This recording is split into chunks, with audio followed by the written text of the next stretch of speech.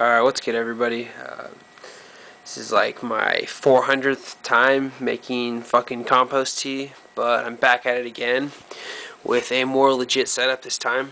Got a little air pump here with some tubing and an air stone, so I can actually do it without that fucking giant air compressor. So I'll start off by just plugging that in, getting the air stone in there. This thing was only like $12, and then this tubing right here was about $3, and this big ass air stone was another $3. So whole setup was about 20 bucks. This water's already been sitting for like a couple days, so the chlorine's already out of it. But as you can see, it's bubbling there. It's not the most power I've seen. That air compressor was probably about 100 times more powerful, if not more. But this should be okay. Yes, yeah, that's a good amount of air coming out of it. I got even more stuff, I guess, to put into my tea now. I'll start off with worm castings just right here. I'll stick like probably a few handfuls in this strainer bag right here, and then see, the other shit I got is just molasses to start off, just to feed the bacteria. Floralicious Plus, which is just another good ingredient to aerate before you put into your before you feed your plants with it, I should say. Has a bunch of stuff in it. I don't know. It's supposedly organic, so just use a little bit of that. And then diamond nectar, which is humic acid. It seems like it's kind of watered down a lot, but this is supposed to be like the smallest form of humic acids, which is basically fulvic acid, because it's been broken down more. But yeah, basically the same thing. I just don't really like this stuff because it's so watered down. I've seen some other humic acids that are really like thick and black, particularly the Humboldt one, which is about 8%. So I don't know how that compares with this, but this is supposed to be some pretty good stuff as far as for plants. The other stuff I have is Organic Hair Cplex, which is just liquid seaweed. Maxi Crop is the same shit. But yeah, this stuff's supposed to be good for making tea with. It's another thing that feeds the bacteria. I think it feeds the fungi type of bacteria or something like that. And the molasses feeds like a different kind of bacteria, so that should be good. And then the last thing I have is some Roots Organics Organism XL, which is just mycorrhizae, and some trichoderma and some other beneficial bacteria. So it's supposed to be good to aerate this before you put it in. So I'm just gonna put it all in this bucket right here. This is about 4 gallons of water for 4 plants. Just gonna let this sit though overnight. So yeah, just let me go ahead and get started. I'll just mix it up. Start by putting a couple handfuls of worm castings in this strainer bag.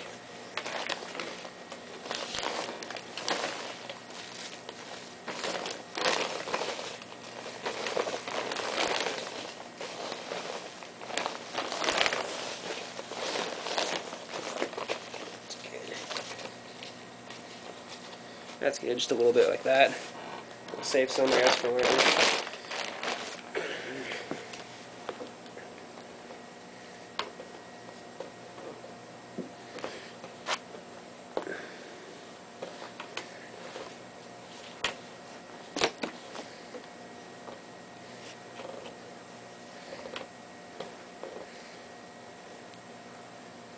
Alright, just toss that in there.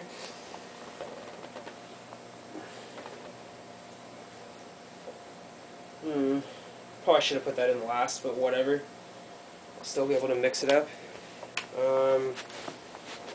Next, just go with a little bit of humic acid. Probably about 4 teaspoons, I guess, since it's 4 different gallons. Probably use a little bit more than that, but I don't really have that much, so probably won't end up buying more of this just because it's not really necessary. So I'll just use this teaspoon measure right here.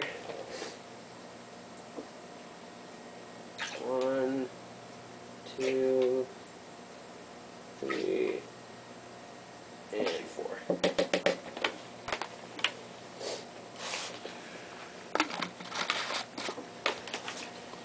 And And then molasses. Let's see, I'll put in probably like 2 tablespoons for 4 gallons. Maybe even less, maybe just like a teaspoon or so. This is watered down to 50% water, 50% molasses. It's just boiled. It makes it a lot more soluble, and it mixes better in the water. Alright.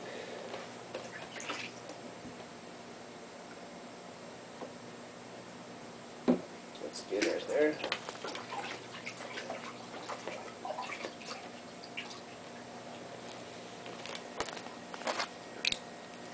Alright, and 4 ounces plus, speed this up, show you just how I mix it up.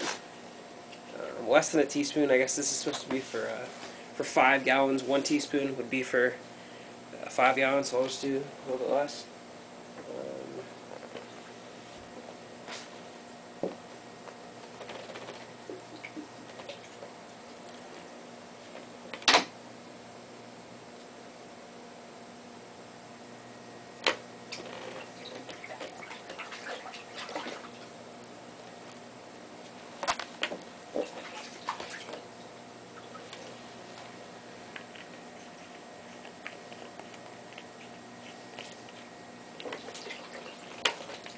Okay. And this is Roots Organics. This stuff was like 15 bucks, but I've heard you can get probably like, I don't know, like I heard the humbled version of Mycorrhizae is supposed to be some really good stuff. And then there's like Great White Shark Nutrients, which is the same thing. That's a little bit more expensive though. So this one was like 15 bucks online. It's by Aurora. I've heard it's pretty good, so I'll try it out. And then, I also got another kind of Mycorrhizae, which is called, yeah, I just farted right there, actually. Another kind of Mycorrhizae, which is called MycoGrow, which is off of fungi.com. It seems to be a pretty good price. It was only like $6 for an ounce. This was 15 for 4 ounces, so that seems like a little bit cheaper, but I don't think this is as concentrated as some of the other ones. So I'll put like 2 tablespoons in of this for 4 gallons of water. Jesus, stuff is fucking gnarly looking, thick and black. Alright. Just show you this really quick. I'm just going to mix it up and I'll be done with this video. Oh, and one more thing I want to put in. This container, this is just vitamin B1. It's for roots. It's for like starting clones out and just like plants that don't have a lot of roots. As you can see right here, I have my little tomato plant, just doing a little experiment with. I dipped it in some B1 with water, and I just cut it like a couple hours ago. But yeah, I could probably get this to root. I'm just going to try it out. Maybe stick it on my windowsill for a little bit. It's just a tomato plant.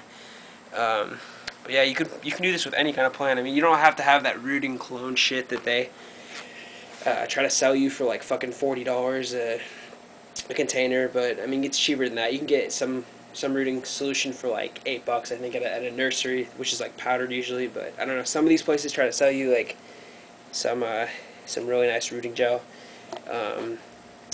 But I mean, if you're gonna try to clone 100 plants and you want all 100 of those plants, they argue that some of their stuff has like a 98% success rate or 100% success rate. So you might want to add some vitamin. Or you might want to get some rooting gel. Or for right now, I'm just going to add some vitamin B1 to this. Get this started. Just add like 2 tablespoons maybe. Sorry, I'm not really getting a clear picture here, but as you can see, this is bubbling. I'm about to mix it up just after I add this B1.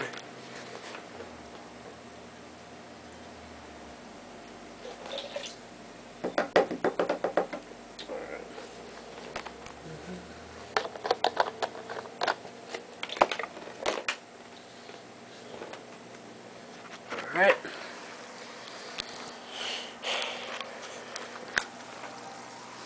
Just get my little whisk right here and mix it up.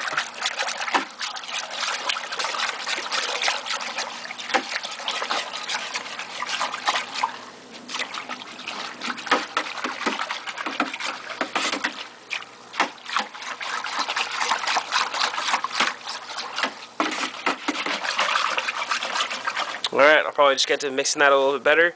But yeah, you guys have fun growing, and tomorrow or the next day I'm going to post a video on my plants updating. They're probably like, I don't know, a foot tall right now. My church is like a foot tall. It's been topped though, so I mean, it would probably be about 2 feet, maybe 2.5 feet if it wasn't topped. But yeah, just trying to keep them short for right now. Alright, you guys have fun. Later.